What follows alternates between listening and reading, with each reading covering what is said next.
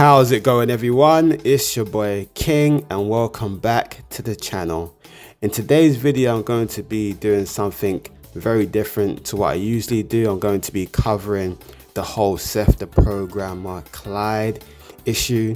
I'm sure most of you should be aware of this problem being in the anime community, and you know, Seth the Programmer is a big YouTuber in this community.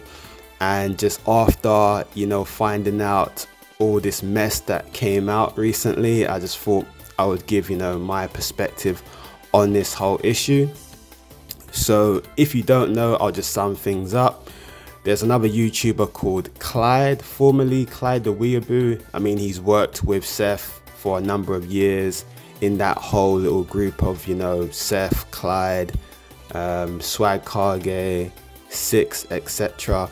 And he brought out a video recently just pretty much exposing Seth in terms of how he's treated him and others in recent years, and that included a lot of like emotional bullying towards Clyde, you know, harassing him, making fun of his mental state, because Clyde did reveal that he went through like a lot of periods of thinking about committing suicide, and he actually poked fun of him at that.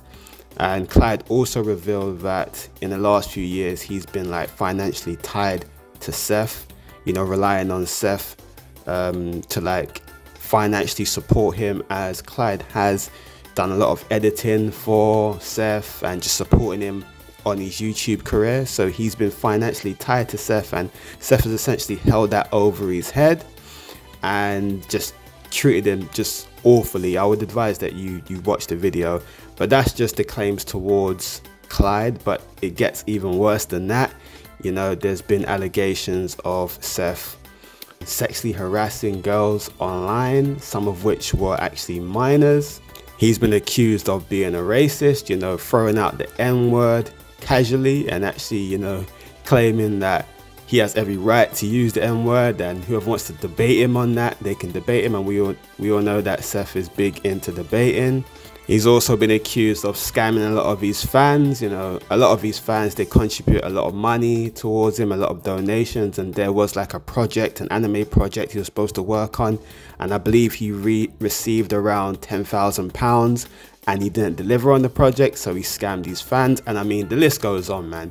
It's just crazy. It's crazy. And yeah, I just wanted to give my perspective on this, as I just been really shocked with what's been revealed. You know, I've been a follower and a subscriber of Seth for like, I don't know, over 5 years.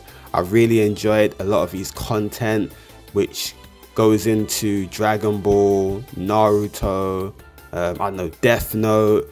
You know, I've watched a lot of his debates where he's debated a lot of other YouTubers. You know, he debated Quaman, who's another YouTuber that I've watched for years, and he's just debated like random people through like his Discord, etc. And you know, I always knew that he was a bit of an obnoxious person, a bit of a troll online, through watching like his debates and, you know, all these previous debunk videos where he's all getting on to other YouTubers, you know, debunking their content and just, you know, kind of just roasting them a lot. But like, I didn't think it was this deep, you know what I'm saying?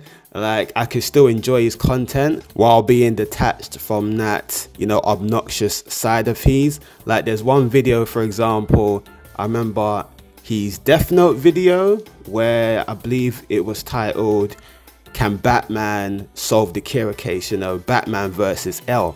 And I hadn't even known about Death Note before that video, and it was a really good video, and that actually got me onto Death Note, and now Death Note is one of my favorite animes of all time. So, you know, watching Seth has really been beneficial to me and entertaining. But after all of this revelation, you know, I've just decided to actually unsubscribe from him, no longer watch his content, as being a moral person that I am, I just couldn't really, you know, support his channel, support what he's doing after everything that's been revealed. You know, clearly he just has a lot of personal issues, a lot of mental issues which have been revealed that he just really needs to deal with. And he just seems like a really snaky person. I'm not trying to be judgmental here, but we all know all the collaborations he's had with, as I mentioned, Swag Kage, Clyde, Six, And then there's all revelations now that he hates all those people. Like, I've seen him doing numerous videos with these guys. They've been on Discord doing all their debates, etc., live streams, etc. And now, you know, there's been recordings that came out of him pretty much snaking his friends, pretty much saying that he hates Six, he hates Swag Kage. You know, a lot of his friendships just fall apart, and he's just clearly not a nice person, man. So, and I've seen that, you know, a lot of his subscribers been falling down. I mean, like right before this revelation came out, he was almost at 1 million subscribers, and I think now he's just a little under 900,000 subscribers. And I'm not really trying to contribute to his downfall, but personally I thought I don't want to support his content anymore. I unsubscribed from him, and yeah, I mean, that's it. And before I forget this, another big revelation was that the majority of his videos weren't even constructed by himself.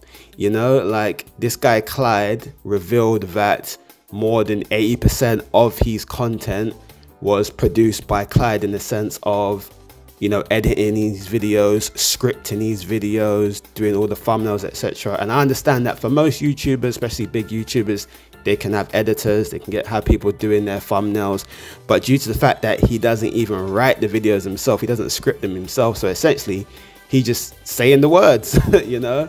So all those big videos that I was, you know, entertained by, enamored by, the Death Note video, his Naruto videos, like another standout video was like he's I think it was How Strong Is Minato Really, or was it Minato versus Orochimaru. You know, I'm a big Naruto fan, and Minato is probably my favorite Naruto character between him and Kakashi.